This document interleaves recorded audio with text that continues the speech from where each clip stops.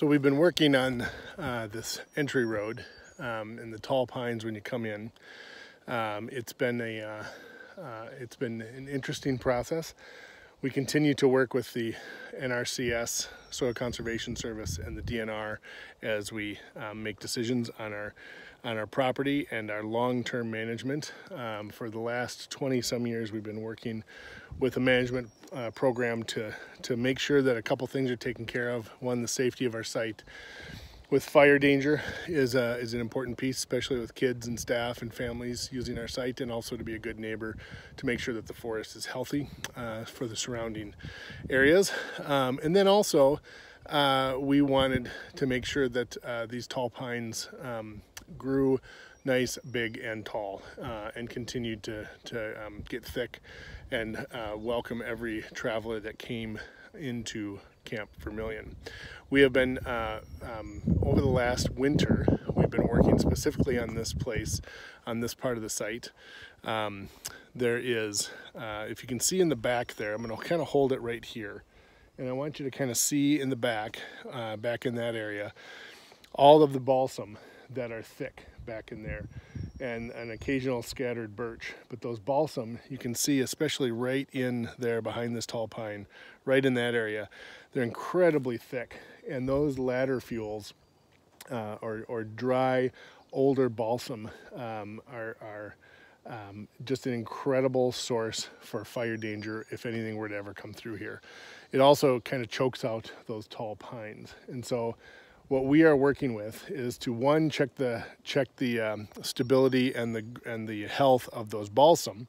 And so there are certain areas around camp that it's okay. I think you can kind of see up over here, there's some aspen and balsam kind of mixed in, but they're not as thick. A little bit healthier stand, but this stand over here, incredibly thick and potentially dangerous. We also keep an eye on the health of the balsam with budworm rot, and that's a worm that gets into the stump, into the center of the tree, and kind of eats it from the inside out, which basically gives you a hollow tree, which is not what you want. So we have been working to remove the balsam that are either bad ladder fuels or that are not healthy. And so this stand in particular obviously had a lot of those as well.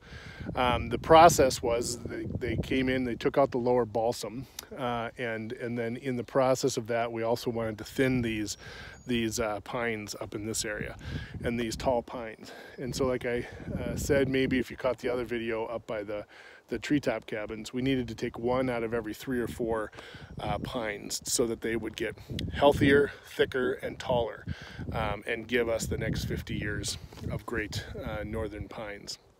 So as we do this, there's a period of time that you have to deal with the mess, and so that's what we're dealing with right now.